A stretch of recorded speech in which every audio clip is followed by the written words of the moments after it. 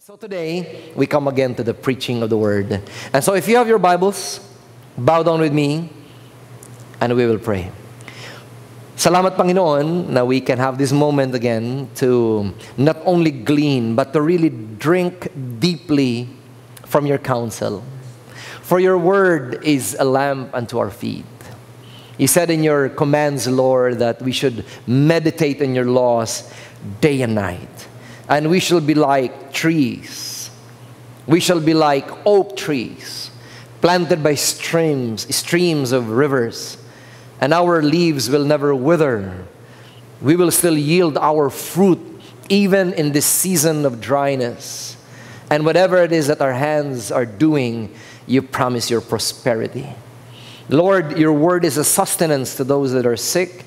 Your word is a comfort to those that grieve. Your word is a source of hope to those that look ahead to the better days that you have prepared for all your people. So once again, Holy Spirit, would you now come and speak to us in ways only you can. For your word is life. The Apostle Peter would say, unto whom shall we run? Only you, Lord Jesus, have the words of life. And so unto you, Lord Jesus, we run. Unto your vine we cling.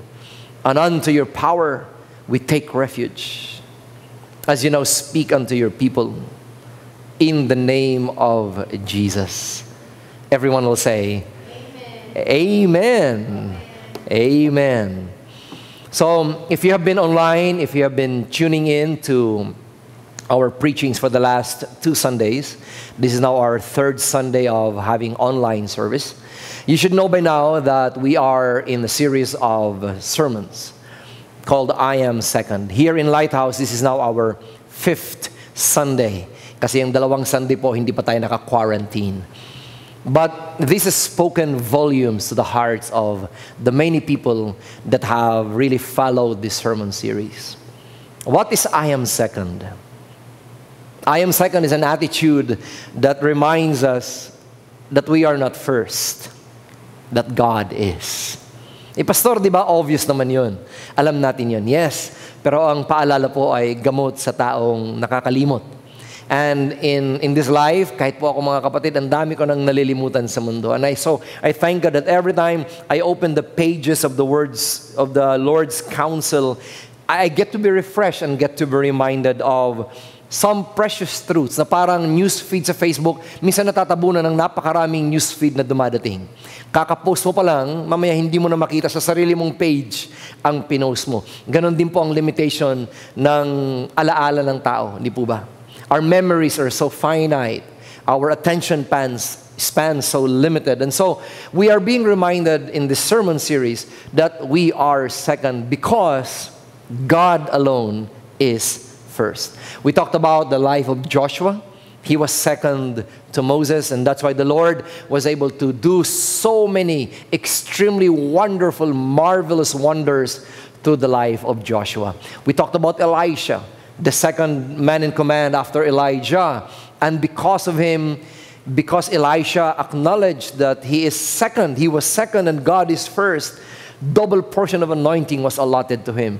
John the Baptist would say, I must now decrease so that Jesus must increase. Because he knew he was second, he was forever going to be second and he was never going to be first.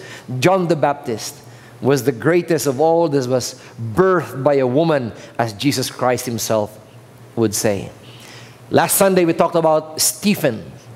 And we made a shout out to the Stephens of our generation. People who are second. People who are willing to be inconvenienced by life. People who are saying, I don't mind being a waiter. I don't mind being the one to distribute the goods. I don't mind being the one to do the pamamalengke. I don't mind being the one to post encouraging posts. If that is what I can contribute, if what I can contribute in times like this is to go down to my knees in prayers, dahil hindi naman ako doktor, hindi naman ako nurse, hindi naman ako frontliner, and yet in the spiritual realm, you can be a Stephen. You can serve and glorify the name of the Lord. And I pray that all of us are learning many precious nuggets of wisdom in this series of sermons, which is going to end today, this Sunday.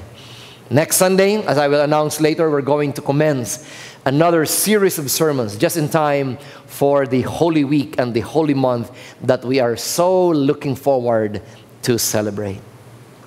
So I pray may natututunan kayo. Sayang naman kung wala tayong natututunan sa mga pinagdadaanan natin. Umuwi raw ang isang anak sa kanyang nanay. Sabi ng nanay, "Anak, anong tinuro ng teacher sa school ngayong araw?" Sabi ng anak, "Nay, tinuruan po kami paano gumamit ng po at opo." May na-excite yung nanay. "May natutunan ka naman, anak." Sabi ng anak, "Abay, oo naman." Siyempre, na maraming bagay tayong pwedeng pagdaanan at pwedeng lumagpas lang sa ating mga utak. Pero kung ito'y iimbak natin sa kailaliman ng ating puso, this will leave us to be changed people, and we will never be the same again. Now, one of those things that I enjoyed reading, I don't read much because sometimes it just adds so much to the anxieties. But this forwarded message was from Bill Gates. One of my Facebook mates forwarded this to me. And Bill Gates was saying that these COVID times, he said it is sent to remind us of the important lessons that we seem to have forgotten, and it is up to us if we will learn from them or not. Huwag nating sasayangin ang lessons na ibinibigay ng buhay at ng Diyos in these very painful times na ating pinagdadaanan, because they are too painful to be taken for granted. They are too precious to just be overlooked. Sabi ni Bill Gates, it is reminding us, these COVID times, it is reminding us that we are all equal. Kung si Prince Charles, kung mga senators, kung ang mga the best of the medical doctors ay tinatamaan. This reminds us, as a prayer of Pastor Sam would say, the princess and the commoners are being hit by this. We are all equal when it comes to the COVID virus. Number 2, he says that we are all connected. Na lahat ng ginagawa natin ay pwedeng maka-apekto sa buhay ng maraming tao. That's why we are family. Ang itinutulong mo ay malayong-malayo ang nararating. At pati yung atching mo, malayo rin ang nararating. Pati yung droplets ng ubo mo, malayo rin ang mararating. We are all connected somehow in this planet. Number 3 says, we are being reminded of how precious our health is. Pag tinamaan na ang iyong kalusugan, walang kung magkano man ang amount ng pera meron ka sa bangko. And so, if you are well and healthy at this time, be disciplined to keep it that way. It is also reminding us of the brevity of life, the shortness of life. And therefore, Bill Gates would say, we should have a spiritual purpose in all the things that we are going through, di po ba? And one of those, my friends, is to really be of help to other people and not hoard on the toilet paper. Because life is too short para sayangin mo sa pakikipag-away sa Facebook. It is also reminding us of how materialistic life has turned out to be. Na in COVID times like this, na naka-quarantine ka, you just realize you just really need what? Food, shelter, and medicine. That's it. You don't need all these extra trappings and trimmings of life for you to be happy. It is also reminding us of how important our life, our home, our family life is. Ngayong naka-quarantine tayo at force ka na makipagtitigan sa asawa mo ng 24/7. Of course, wala lang yung time na tulog kayong dalawa. It's important to be reconnected in such human level. It is also reminding us that our true work is to look after each other. Not the job that you have, but to look out for each other, to protect each other, and to benefit each other. I love this. Sabi niya, it is also reminding us to keep our egos in check. Naakala mo, dahil sikat ka at ikaw ay talagang ipinagbubunyi ng buong mundo, check your ego again, because one virus can put the whole world on a standstill. Lahat ng ekonomiya tumitigil. Stock market, nagbabagsakan. So keep that ego in check. If you think you are too important, think again. But at the same time, Bill Gates would say, it is reminding us that there is this power of free will that is in our hands. That we can choose to either worry to death or choose to share, to give, and to help, because difficult times like this, sabi niya, bring out our true colors. It brings us to choose whether we can be patient or be panicked. to choose whether to think this is the end or this can be a new beginning. It is a choice. It is also behooving us to think and to recognize how sick the earth is. Kaya sa pagkain natin, nagkakasakit tayo. Sa ating kabisihan, sinisira natin ang mundo. Kaya natutuwa ako na ang Manila Bay right now, ngayon, ang Manila Bay, ang kulay ng tubig ay parang Boracay na. Ano na siya ngayon? Yung aquamarine. Just 2 weeks na walang nagtatapon ng basura. Just 2 weeks na walang nagdi-dispose ng mga industrial wastes sa mga factories man yan or mga hotels. Nakaka-recover, muling nakaka-breathe ang ating planeta. And it is also a good reminder, as history would show us, that after every difficulty, there is always ease. That life somehow goes into this great cycle. And so I pray, yung lessons na natututunan natin ngayon, we will not take these things for granted, but I pray that we will be changed people after this. I say amen to that. Kaya sabi ni Bill Gates, instead of thinking of COVID-19 as a great disaster, he says, I'd rather see it as a great corrector. Because it is correcting so many of our life's perspectives.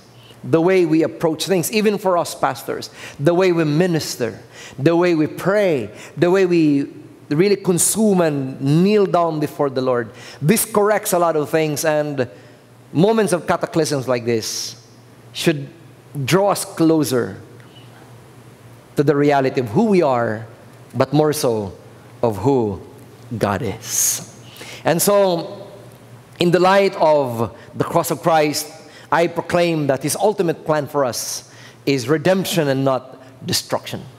Dumating man ang temporary afflictions in life, as the Apostle Paul would say, it is achieving for us an eternal glory that far outweighs the pains and the burdens that we are now currently experiencing.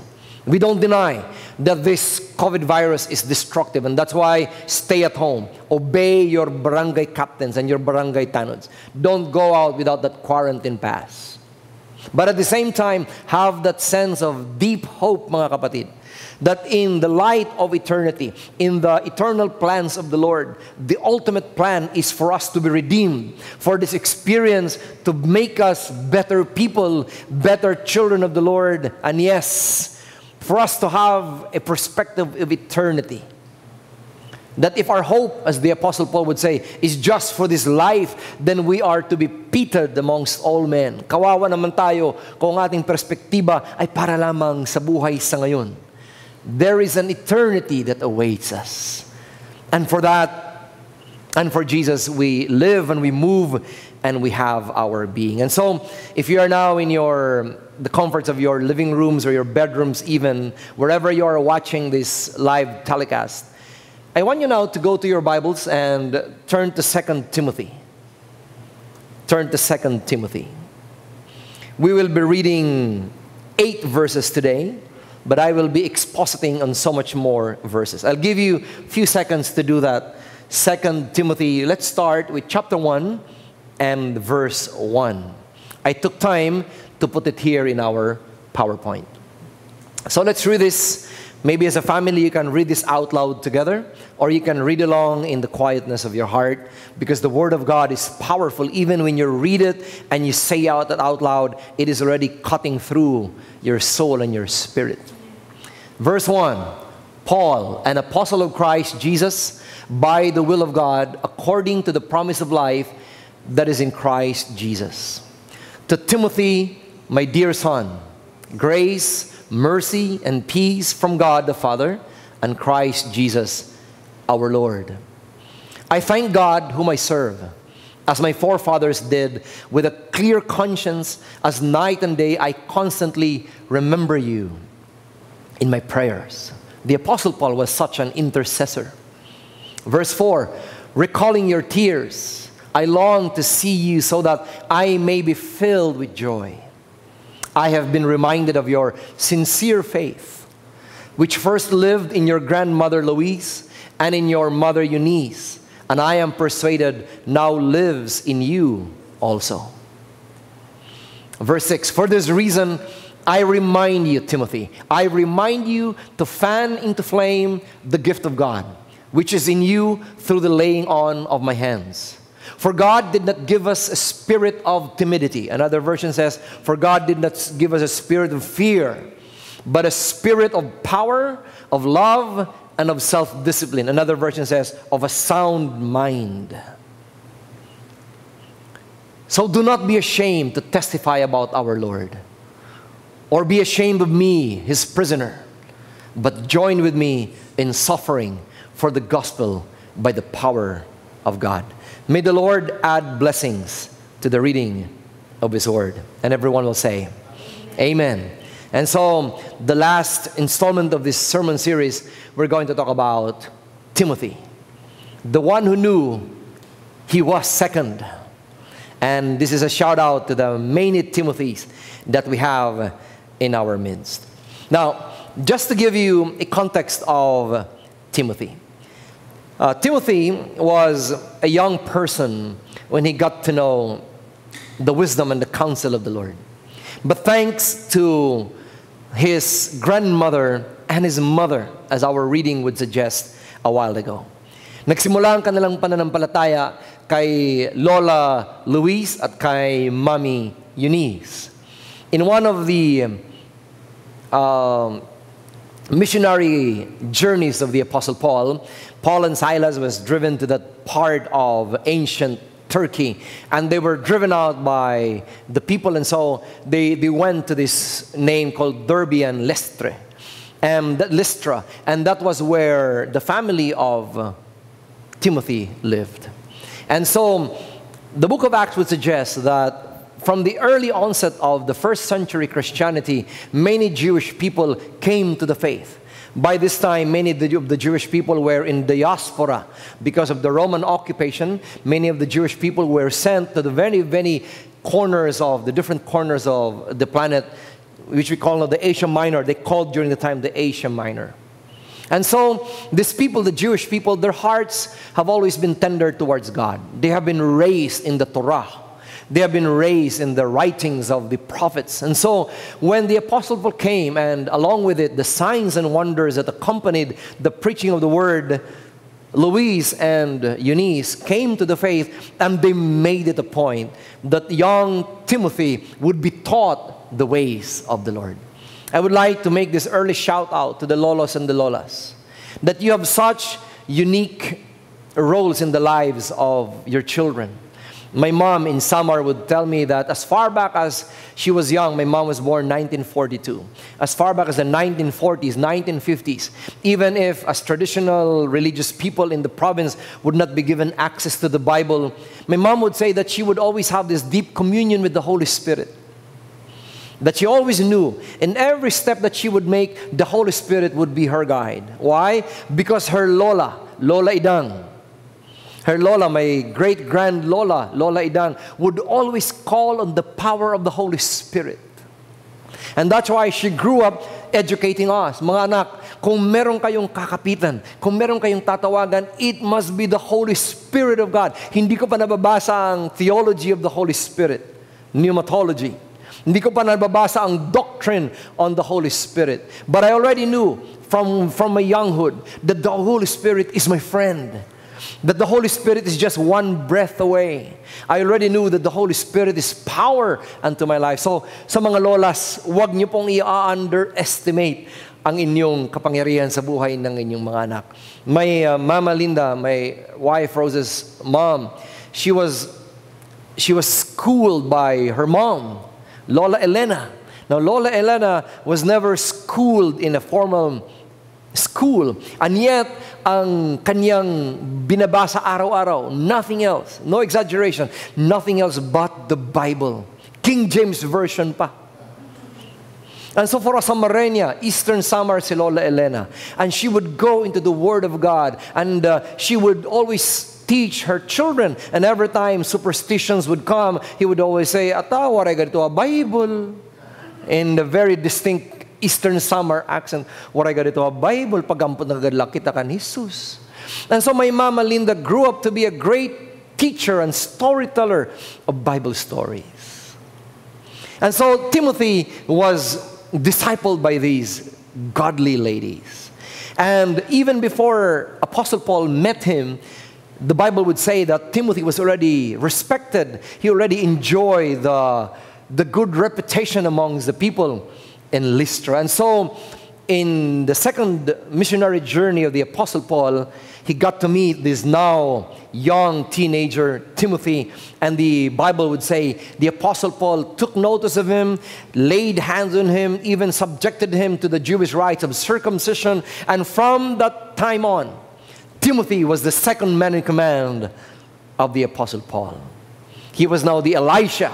He was now the Joshua. He was now the Stephen he was now the John the Baptist of the Apostle Paul. Wherever the Apostle Paul would go, in all his second, third missionary journeys, Timothy would be with him. So galing sila rito sa Lystra. This part here is Lystra. And they would go to Troas, they would go to Philippi, they would go to Thessalonica, they would go to Corinth, and then back to Ephesus. All of these missionary journeys, the Apostle Paul would take Timothy. For how many years? For almost 3 decades of the Apostle Paul's journey. And so, the Apostle Paul and Timothy developed this father and son relationship.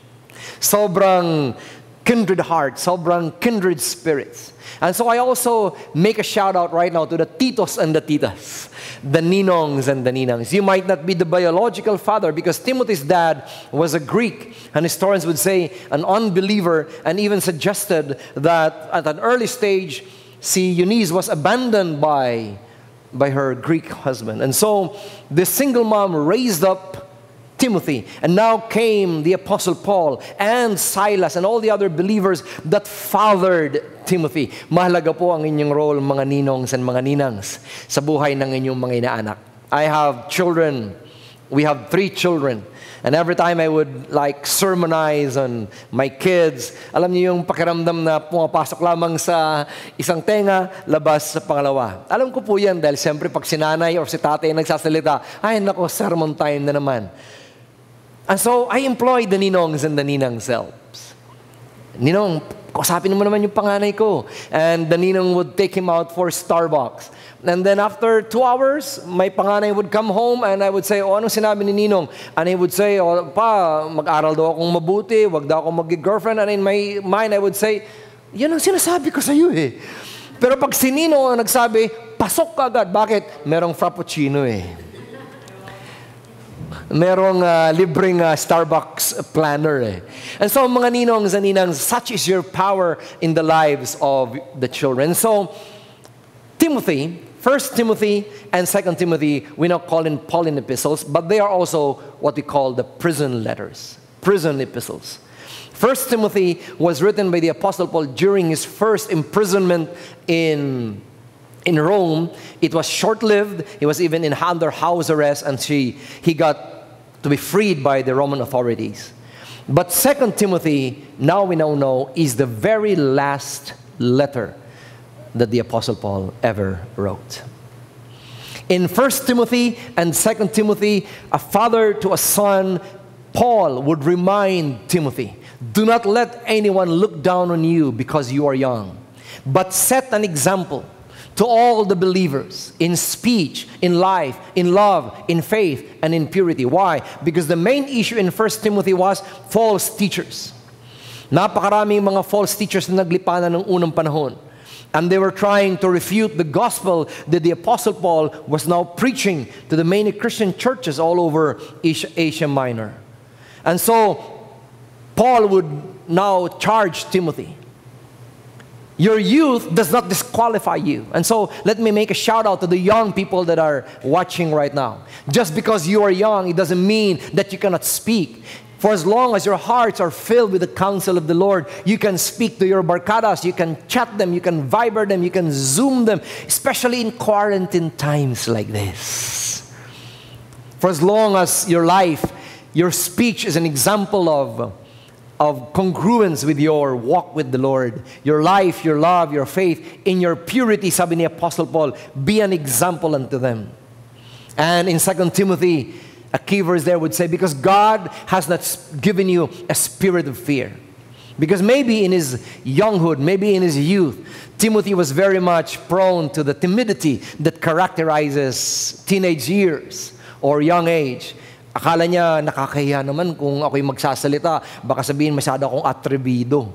But no, the Apostle Paul would say, fear doesn't have a hold on you, Timothy.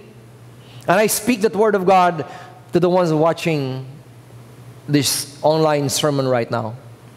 Right now, fear is knocking in the doors of the hearts of many people. And fear paralyzes more than the virus ever can.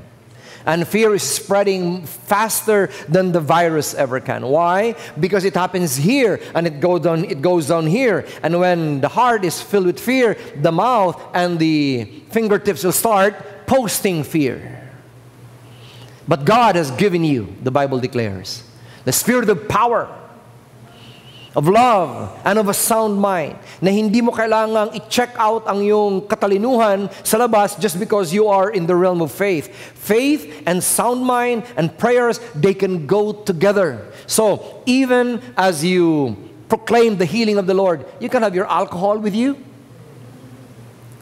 Even as you proclaim that these are holy hands, pure and clean before the Lord, you can always have your alcohol every so often or wash your hands kung ubos ng alcohol mo. These are not necessarily either or. This is the power of the and. You have power, you have love, you have the gift of a sound mind. And the Apostle Paul would say, reflect on what I am saying to you, Timothy.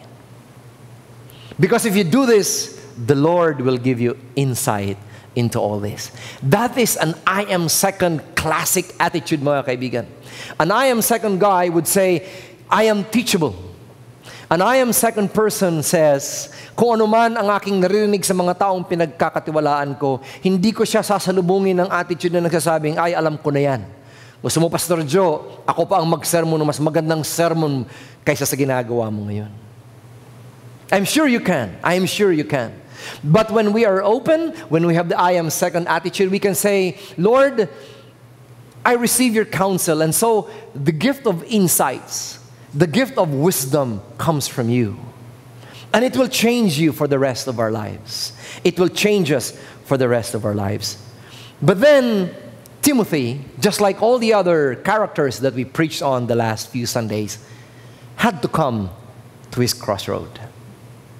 He would always be elated, I'm sure, every time he would receive letters from the Apostle Paul, that even if the Apostle Paul was inside the prisons, he would still write Timothy, encouraging him and charging him, go to Philippi, address some concerns, go to Corinth, talk to the Corinthians, go to Ephesus, pastor the church. I'm sure he would be so excited just to write that to read that love letter coming from his spiritual father.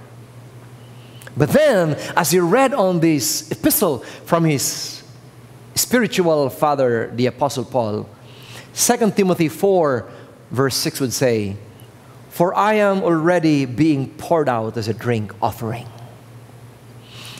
I'm already being poured out as a drink offering, and the time of my departure is at hand. Deep in the spirit of the Apostle Paul, he just knew. He has already served the Lord for almost 3 decades now, but he just knew. The shipwrecks, he survived. The snake bite, he survived. The stoning, he survived. All of the other accidents, all of the other persecutions and the beatings of those Judaizers, he survived. 1, 2, imprisonment, he survived. But he just knew. At this time of his life, he just knew in his spirit, maybe the Holy Spirit revealed it unto him. As he revealed it to Moses, as he revealed it to Elijah, as he revealed it probably to John the Baptist, his time of departure is at hand. And you could just imagine, siguro talagang nahulog si Timothy sa kanyang kinauupuan habang binabasa niya ang epistle na to. And as I reread his epistle to the rest of the people in Ephesus, which he was pastoring at the time, siguro laglag sa upuan ang mga tao. Why? Because not you, Apostle Paul. You have even defied the venom of the serpent, of the snake. You will not die, Apostle Paul. No, huwag ka magsasabi ng ganyan. But the Apostle Paul would say, no, my time of departure has come. And for any Jewish person, that metaphor of a drink offering being poured, they are very familiar with this. Because every time somebody would take his cup and pour it It is a symbolism, it is a metaphor, it is an orality exercise that now my life has come to its destined end. It was a crossroad. It must have been a crossroad for Timothy. And the classic line that all of you Christians must know by now, he says, I have fought the good fight. Tapos na ang laban. I have finished the race. I have kept the faith. And the Apostle Paul would say, and maybe this time Timothy is now crying as he would read this epistle. And the Apostle Paul continues by saying, he says, finally there is laid up for me the crown of righteousness, which the Lord, the righteous judge, will give to me on that day. And not to me only, but also to all who have loved His appearing. Maybe the Apostle Paul has been given the Stephen experience, that he is now seeing the windows, the doors of heaven opening, and he was now seeing the Son of God waiting for His arrival in the eternal kingdom. Nakikita na ni Apostle Paul, hindi ang coronavirus, but ang tunay na corona na ibibigay ng Panginoon sa mga taong tapat na nagsilbi sa Kanya hanggang sa huling hibla ng Kanyang hininga. And so, I think, hindi ko na-quote dito ang verse 9, he says, come to me quickly. Nasa Ephesus ka, may time pa. I don't know when my hanging schedule would be, because history would show that the Apostle Paul was decapitated, napugutan po ng ulo. I don't know when that execution day, so come to me quickly. Why? Because he says, only Luke is with me right now. Pinasunduro niya si Mark, yung dati niya nakatampuhan. Sunduin mo rin si Mark. Bring him with you, for he is useful to me for ministry. It must have been healing for Mark to have heard that. Kasi before talagang inayawan siya ni Apostle Paul dahil na homesick si Mark, iniwan si Apostle Paul. Kaya ayaw na siyang isama ni Apostle Paul. But on the last few days, few weeks of his life, sabi niya, tawagin mo si Mark. Napakaganda ng kanyang contribution sa ministry. And look at this. Oh, this makes me cry when it says, bring the cloak. Timothy, pakidala nga yung kumot. Nilalamig ako eh. You know, I feel so much for the COVID victims that faced their death without the benefit of the presence of their loved ones.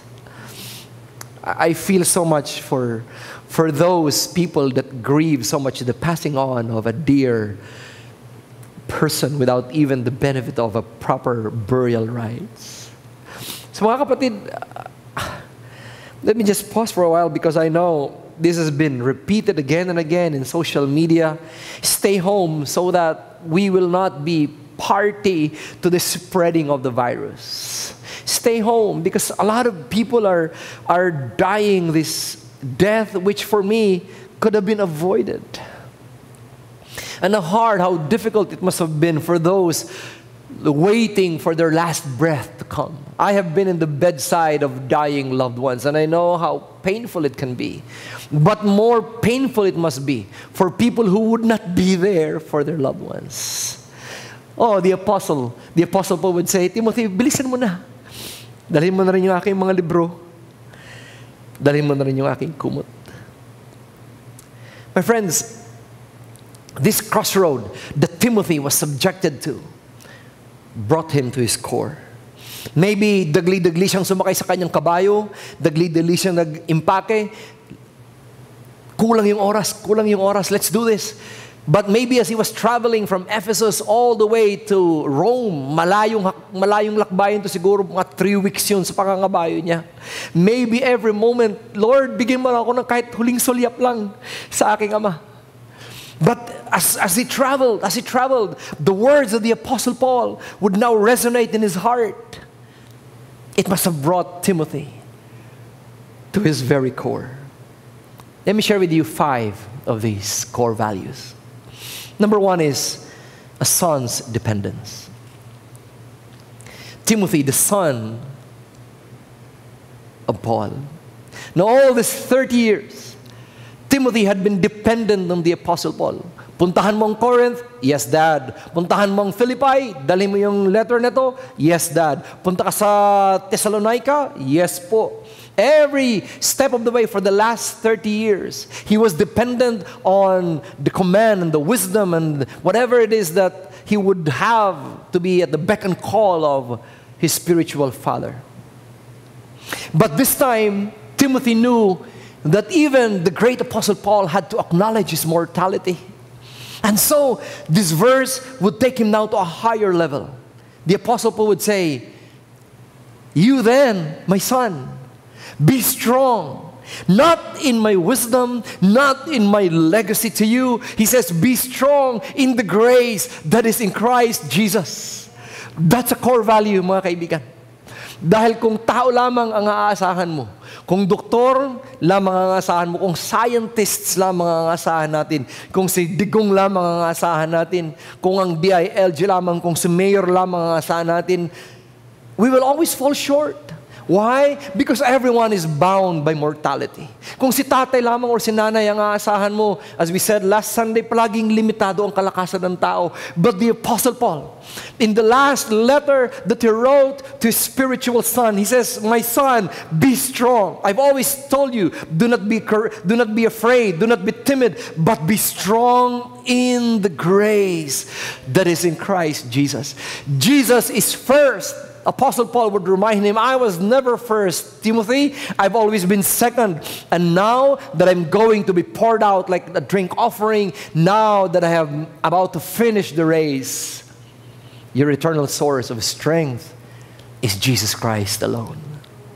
Mga kapatid, a son's, a daughter's dependence of the Father, on the Father, not just on your earthly dads. God bless you if you have very dependable parents here on earth, dependable pastors, dependable leaders. Thank God for that. But we have a Father in heaven. We have a Redeemer. We have a best friend who will never fall short, who will never disappoint us, who will never break us beyond our capacity to bear. He is our Lord Jesus Christ, and I give Him to you right now. Kung ikaw man ay natatakot sa ngayon, you have been raised up probably to be an independent person. Maybe you have been told by all of these academic pursuits, the intelligentsia that you have been exposed to, that religion is nothing but a crutch. That maybe religion is just an opium to the poor, so that it just gives you this fantasy, this pop psychology, so that you will have some time or something to hold on to, but it's not really real, it's just an opium. No, my friends. Jesus is real, and His grace is real unto your life. His grace saves, His grace strengthens, His grace pulls you out of whatever quagmire, whatever miry clay that you might have been stuck into. Even if your loved one right now is in the ICU, the grace of the Lord is never limited by that door. The grace of the Lord is never limited by the quarantine. The grace of the Lord is always more than enough. The Apostle Paul himself would know it. My grace is sufficient for you. When you are weak, I am strong. So the Apostle Paul would say, so the more that I will glory in my weakness, for when I am weak, that's when the perfection of God's strength comes into my life. That's a core value. Maybe habang nangangabayo si Timothy, that would ring in his ears. Timothy, time to step up. It was good for you to love. It is good for you to love your spiritual father, the Apostle Paul. But right now, focus your eyes on the real source of everything. His name is Jesus. Second, this core value, a discipler's duplication. Not just a son's dependence, but a discipler's duplication. The Apostle Paul would tell Timothy in that letter, the things that you have heard me say in the presence of many witnesses, entrust to reliable men who will also be qualified to teach others. That even in the Apostle Paul's last few days or weeks, his last few words were words of discipleship. The enemies abound, Timothy. Maraming taong gustong supilin, gustong pigilin, gustong takpan, gustong patayin ang paglaganap ng salita ng Diyos. For every cruel tyrant that arose in our history, their first book that they would command to be burned is the Bible. Communist China did this.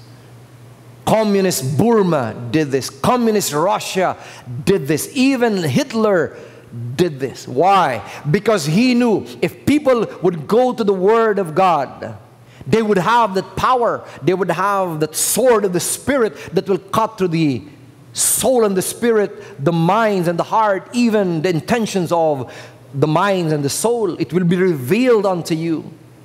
So the Apostle Paul was reminding Timothy, and Timothy was now realizing this. If Paul has been imprisoned, maybe I would be next. And truly, Timothy, many years after, was beaten to death. Why? Because he tried to stop the procession of the pagans as they now revered Artemis, or this idol named Diana, the god of fertility of ancient Greece. But he knew we have this solemn obligation to pass on the truth. Whatever it is that you have received, you pass it on to others so that that person will also pass it on to others. Kaya mga kaibigan, meron tayong Bible ngayon. Because Timothy heeded this call. Because the Apostle Paul was conscientious enough, was aware enough that yes, the enemies of our faith would do anything and everything in their power to quell the spread of the word. But for as long as hearts are open, God would deposit His word therein. And from the full of this heart, we will now transmit this to our children, and we will duplicate ourselves, and our children will now transmit it to their children, and they will duplicate themselves. Mga kaibigan, that's a core value that we will learn from Timothy. That's why we have this Bible today. That's why we can talk about it today. Because Timothy duplicated himself. He depended on God, he duplicated himself, but at the same time, Timothy had a soldier's dedication, because such was the admonition of the Apostle Paul unto him.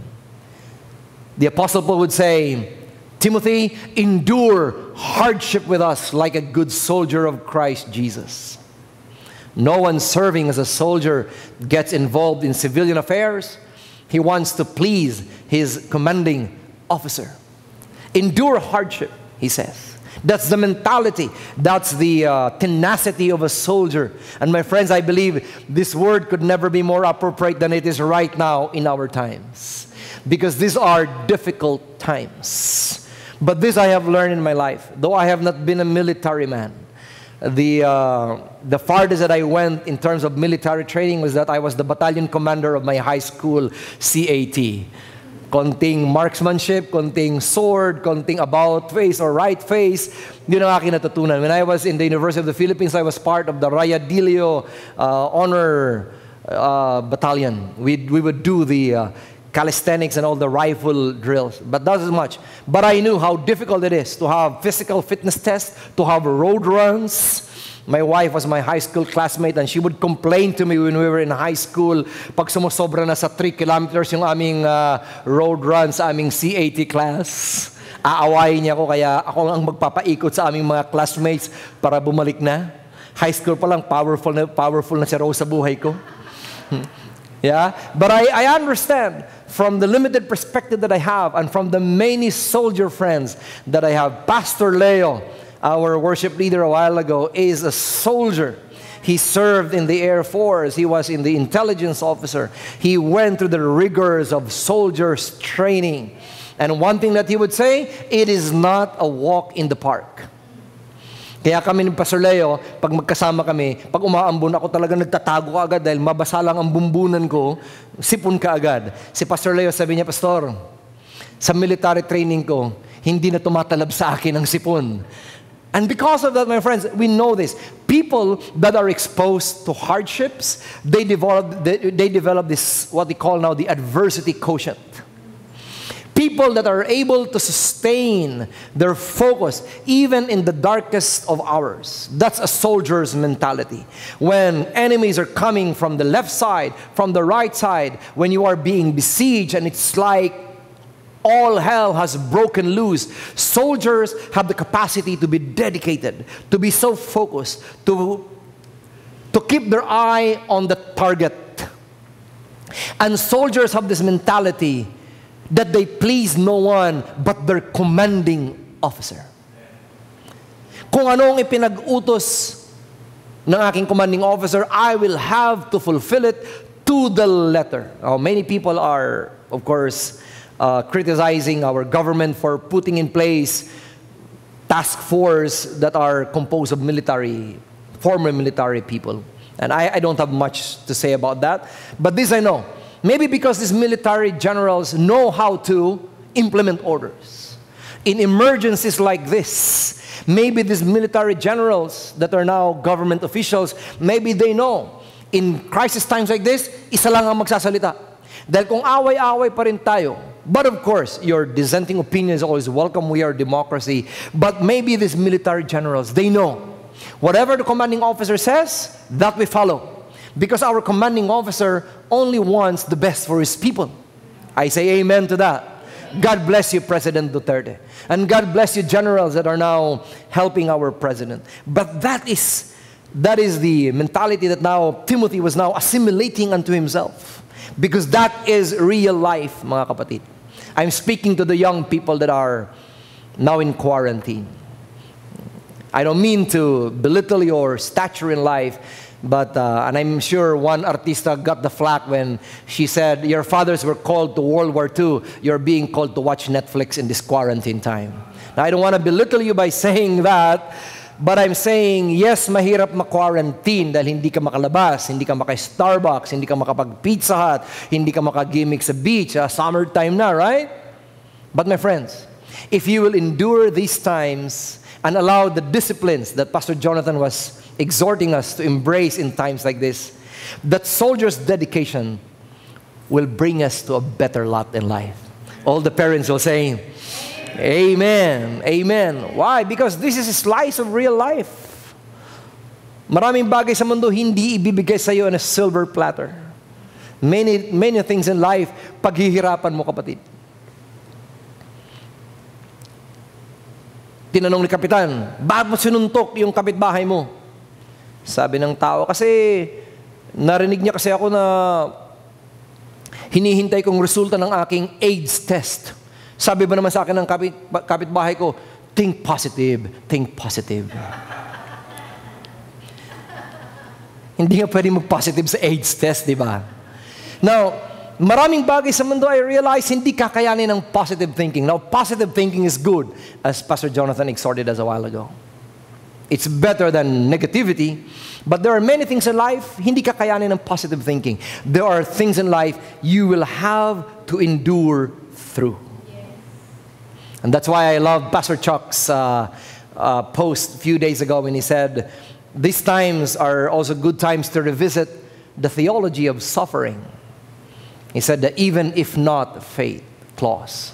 Because there are things in life we are sure God will deliver us from these difficulties. And we say amen.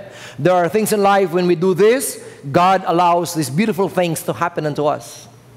But that's not the entirety of godly counsel. Because we have seen so many saints, they did the right thing, the Apostle Paul still got beheaded. They did the right thing, the Apostle Peter still got crucified upside down. Many things you do right, but in the principle of sowing and reaping, in this natural world, they don't reap what they have sown. They have reaped something else. But the theology of suffering says, even if God does not deliver you in this physical life, even if God does not deliver you from the sufferings that you might have to go through, if you have a soldier's mentality, for as long as you fulfill your commanding officer's command, in the military, Pastor Leo, right? You have the posthumous valor award. But for us Christians, we receive life eternal because even death cannot separate us from the love of God. Amen? That's the soldier's mentality.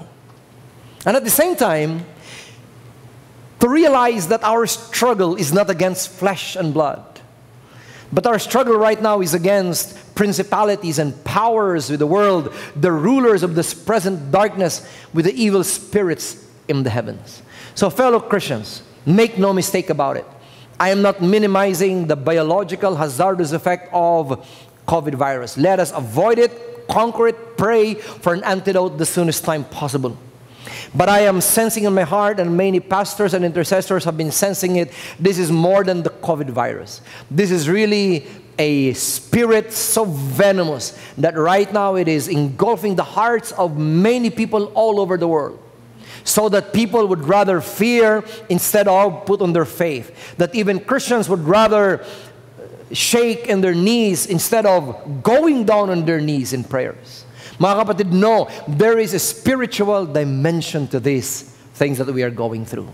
It's against the demonic powers that are trying to undermine whatever God is trying to do in His kingdom. Therefore, put on the full armor of God. And you know that, fellow Christians, that you may be able to resist on the evil day and having done everything to hold your ground. So let us have that soldier's mindset.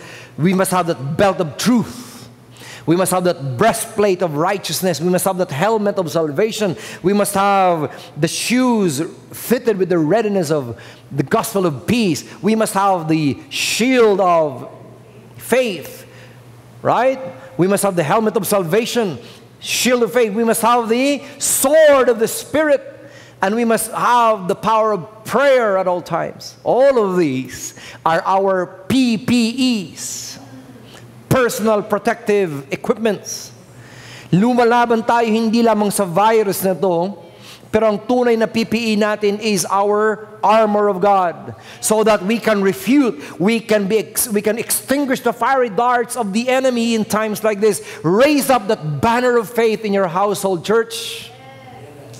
Bawat tahanan, sambahan, bawat pamilya, kapilya. Envelope your life with such soldier mentality. Armor of God. The devil will not have the better hand in this, because we already know the ending of this. God will reveal His glory all the more. When the dust settles, we know Jesus is still seated on the throne, and forever it will be so. In your house, give praise unto the Lord. Palakpakan niyo si Lord. Palakpakan niyo si Lord dahil kailangan natin papurihan ng Panginoon. And lastly, second to the last, we must have an athlete's discipline. Another virtue that Timothy was now probably reflecting on as he was galloping through Asia Minor on the way to Rome. The Apostle Paul, what did he say? What did my dad say again about athlete's discipline? The Apostle Paul told Timothy, similarly, if anyone competes as an athlete, he does not receive the victor's crown unless he competes according to the rules. Now, I am not much of an athlete either. I haven't been part of a varsity team. I don't even know how to dribble a basketball. But I played badminton. I played soccer football when I was in high school. I do a little boxing, but not competitively. But I know when the Apostle Paul would say about the athlete's discipline, that there is a crown that you are fighting for, especially for the competitive athletes that we have right now. And so in times like this, Timothy, the Apostle Paul, would be reminding him, not only should you have the tenacity of a soldier, but you should have the discipline of an athlete. And Pastor Jonathan already spoke to us a number of those disciplines. The discipline of prayer, the discipline of fasting, the discipline of reading, the discipline of sharpening the saw in this time of quarantine. Basahin mo na yung aklat na yan na matagal mo nang hindi binabasa. The discipline of improving on a skill or maybe developing a new skill. Why? Because you are en route to achieving a crown. Corollary to this, the Apostle Paul in another epistle, 1 Corinthians, he would say, do you not know that in a race all the runners run, but only one gets the prize? So as an athlete, he says, run in such a way as to get the prize. Nandyan ka na rin lang, sikapin mo nang ikaw ang mananalo. Lumalaban ka na rin lang, itodo mo na. Naka-quarantine ka na rin lang, abay, magdasal ka na, mag-intercede ka na. Mag-Bible study na kayo bilang pamilya dahil wala nang takas ang mga anak mo ngayon. Right? Natatakot na rin lang ang mga kapitbahay mo, din pamahaginan mo na ng leaflets, ng Word of God, i-text mo na kasi may social distancing pa tayo ngayon. Right? Hindi ka rin lang yes, hindi ka pinapakanta sa church dahil medyo sintunado ka, pero ngayon sa bahay mo, you can be the praise and worship leader. Sing in such a way as to get the prize. Pastor Jun Rupa, word of God for you. Pwede kang maging praise and worship leader. Right? Why? Because lahat ngayon libreng magpuri sa Panginoon. But the Apostle Paul continues with saying, everyone who competes in the games goes into strict training. But they do it to get a crown that will not last. Listen, but we do it to get a crown that will last forever. Itong pinagbubuksingan ni Manny Pacquiao, itong nire-racing ng mga ating mga Lance Armstrong, itong mga competition ng bodybuilding, itong mga bunong braso na ni Devon Larratt, itong mga basketball na LeBron James, they get prized for that. They get the trophy, they get the MVP. But you know what? Champion ng aking Golden State Warrior last year. Sorry, Golden State Warriors, kulelat sila ngayon. Those human accolades do not last. But for us believers, when we put our faith in the Lord, when we declare that Jesus is banner, this COVID virus will be gone soon. I declare that in Jesus' name. But the crown that you are now getting, the crown that you are now earning, it is a crown that will last forever and ever and ever. Marami nang dumating, marami nang dumaan, marami nang pinagdaan ng pagsubok ang buong mundo, mga kapatid. Pinigil, tinangkang patay ng Kristyanismo, marami nang naging martir ng mga Kristiyano. But the crown that they have received from the Lord, nobody can ever take away from them. Amen? Kaya sabi niya, therefore, since we are surrounded, Hebrews 12:1, since we are surrounded by such a great cloud of witnesses, let us throw off everything that hinders and the sin that so easily entangles, and let us run with what? With perseverance, the race marked out for us. Mga kaibigan, matirang matibay sa laban na ito. At dahil nasa atin ang katibayan ng Panginoon, the strength that we have in the grace of the Lord, just like any other competitive athlete, we will survive this, we will finish the race just like the Apostle Paul, and we will have kept the faith up to the very end. I hear an amen in your household right now. Amen. Amen. And lastly, a farmer's diligence. A soldier's dedication, an athlete's discipline. And lastly, a farmer's diligence. Another metaphor that the Apostle Paul reminded or encouraged Timothy to develop in this crucial crossroad, the core of being diligent. He says, the hard-working farmer should be the first to receive a share of the crops. Importante po yun, mga kapatid. Now I can speak a little about this because my dad was an agriculturist.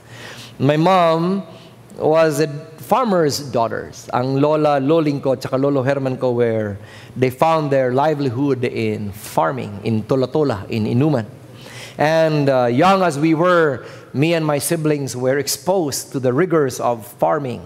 And so I understand when my dad, pagagalitan kami pag merong natitirang kahit isang mumu doon sa aming plate, we understood that. And maybe young people, you don't understand it now. But we understood that. Why? Because my dad and my mom, they exposed us to the entire cycle of farming. Yung isang masukal na rice field, bubungkalin yan para matanggal ang mga kugon. Pag nabungkal na yan, susuyurin pa yan para wala talagang weeds na matira. Pag nalagyan na ng tubig because of rain or irrigation, magsisimula ang tanim. And it's really back-breaking. Pina-experience sa amin ng mga magulang namin yan. Even with the fear of schistosomiasis. We would be there in the rice paddies. And we would wait for 3 months or 4 months, depende sa variety.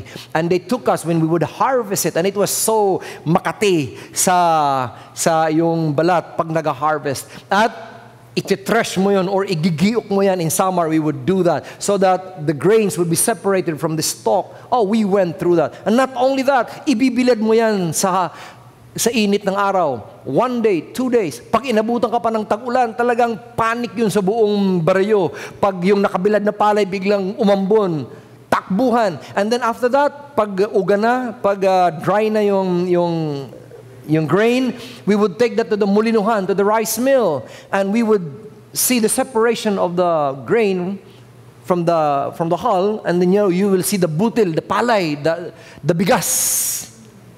So you see, we understood that. In waray-waray, tikang sa pagbante, sa pag-arado, sa pananom, sa pag-ani, sa paggiok, sa pagmulino, sa pagbulad, nga tanan mga kasangkayan. All of these we understood, and that's why kung merong natitirang isang butil, sasabihin ng tatay ko, sobrang hirap ng mga farmers para lamang mabigyan ka ng isang butil na yan. At sasayangin mo, ubusin mo yan. Sikuhin mo yung anak mo ngayon, sabihin mo, ang dami mong sinasayang kanin, anak, pagdating sa lunch or dinner. May quarantine pa naman tayo. Kulang ang bigas ngayon. Right? So, a farmer's diligence is that you know when you know. As a farmer, hard work is only the one in your control. Hard work. Kailangan lang diligent ka. May control ka ba sa bagyong darating? Wala. May control ka ba kung merong pesting darating? Wala. May control ka ba kung biglang inuod or nilokos yung pananim mo? Wala. But one thing that is in your control is your hard work. You sow it. You sow it. And Jesus Christ would explain it to us, the parable of the sower. Sometimes in your sowing, some seeds talagang tatangayin ng mga birds of prey. Or sometimes they fall on hard places and they don't grow. And sometimes they are choked by the thorns, and that's why they are wearied down by the worries of life. But every now and then, and every so often, by God's faithfulness, some seeds would fall on fertile grounds, and it will blossom and it will produce 30, 60, 100-fold. My friends, in these times, maging farmers tayo. Magtanim tayo ng salita ng Diyos. Magtanim tayo ng pagmamahal. Tumulong tayo. Mag-adopt a family tayo. Yung 500 pesos na iaambag mo, yung tithes and offerings na ipapadala mo, ang layo ng nararating. Ang daming buhay ang babaguhin. Ang daming buhay ang hindi na magiging katulad ng dati because you have done something that is within your control, and that is to plant a seed. All others, you leave up to the Lord, because we believe in the Lord of the harvest. So, because Timothy was a son dependent on Paul and on God, he was a child.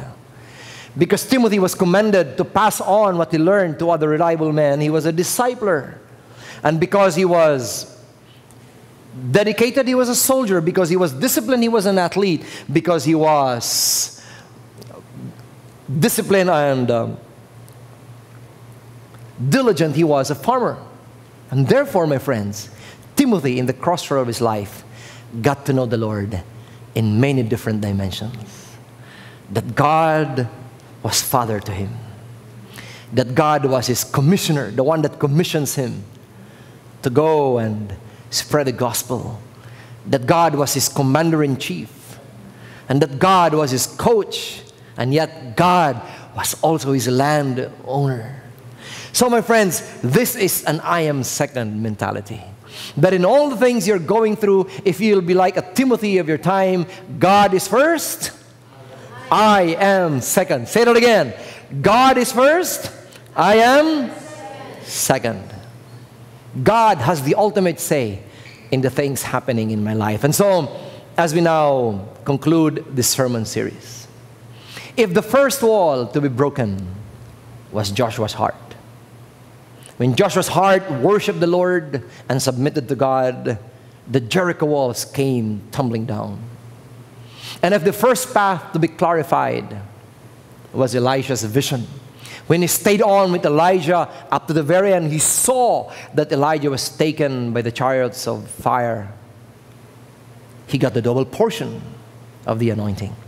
If the first pillar to be strengthened was John the Baptist's character, that he was not Messiah, he was just the lone voice in the wilderness, the Lord hailed him to be the greatest man that ever lived. If the first martyr seed to be sown was Stephen's life, because of Stephen, people started spreading around and started evangelizing with no fear of reprisal. Today I say, the first third generation ministry to be raised was Timothy's call.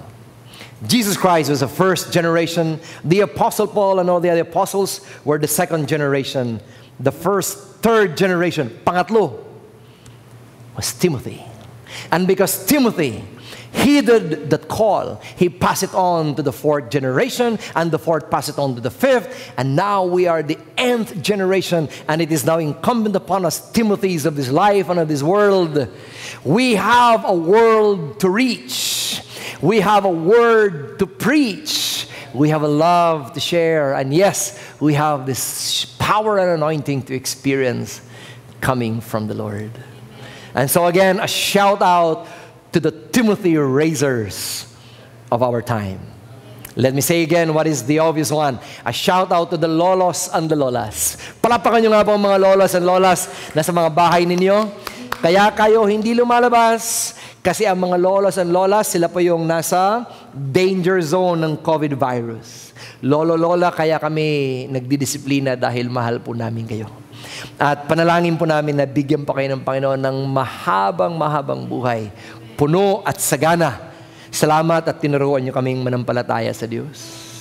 Salamat na ang inyong mga kwento, ang inyong mga storytelling nung kami mga bata pa ay hanggang ngayon nag-e-echo sa aming mga memories. We will never ever forget that, Lola, and so we honor you. Salamat na pag nagmamano kami sa inyo, ang inyong pagpapala palagi niyong nire-release sa amin.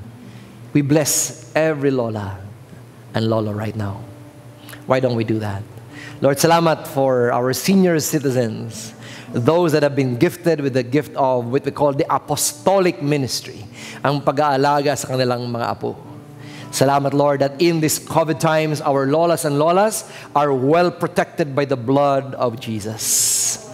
That, Lord, we will survive these times of COVID. We will survive these moments, Lord. And our lolas and lolas will be healthier than ever. In Jesus' name, everyone will say, Amen. A shout out for our nanays and tatays. Mahal na mahal namin kayong mga nanay at tatay. Come on, palapakan natin. Kung katabi mo si mami, saka si daddy, kiss mo naman ngayon. Yes, ngayon na.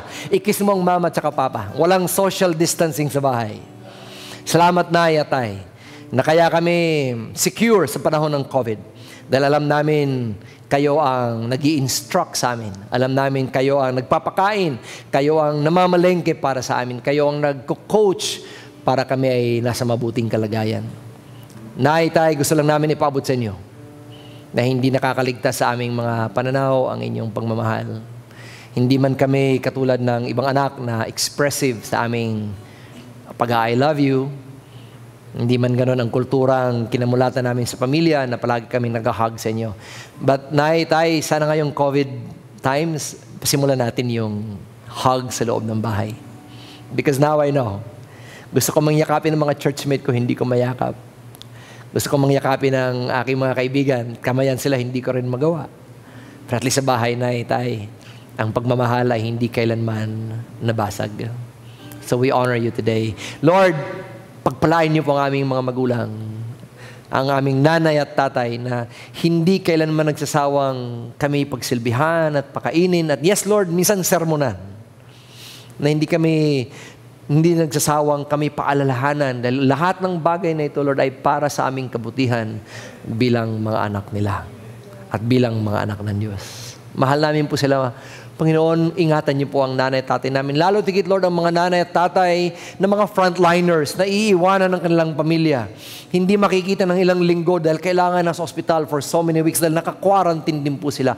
I pray in the name of Jesus, Lord. There's a word in your Bible that says, Mizpah, that the Lord watches over us even while we are apart. So, Lord, let this be a Mizpah moment for the families that are temporarily separated by this pandemic.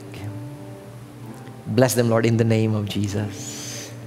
Lord, shout out for the teachers na naging disciples namin, naging Timothy raisers namin. Lahat, private teachers, private school teachers, public school teachers. Ay nako, ang aking mother-in-law po ay teacher ko nung ako ay buong elementary.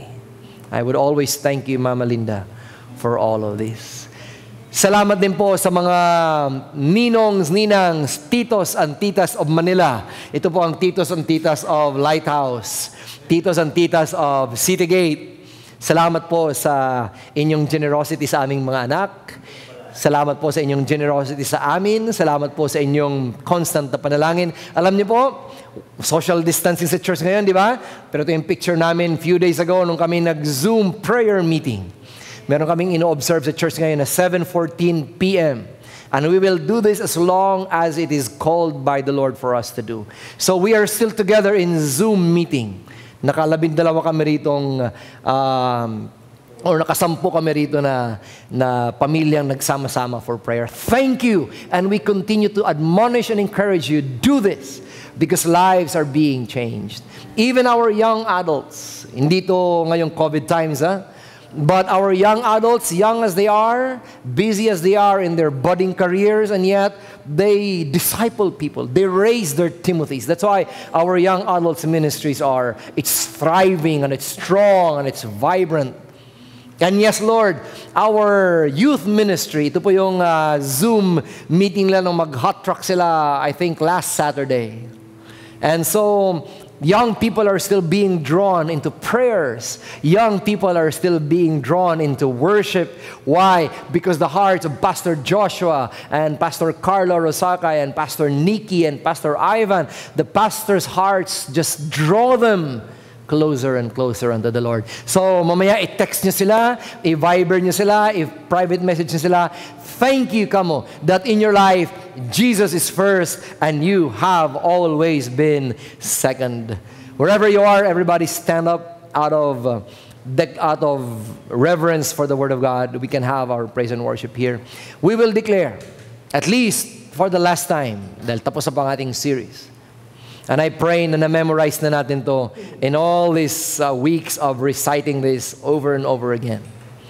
This is the Lighthouse Declaration. This is the City Gate Declaration. And this must be the declaration of the rest of the body of Christ. We don't claim proprietary rights to these verses that the Lord has inspired us to write down. So let's say this together. Lighthouse Declaration. Jesus is first. Say it again. Jesus is first. I am second. Our God is the greatest.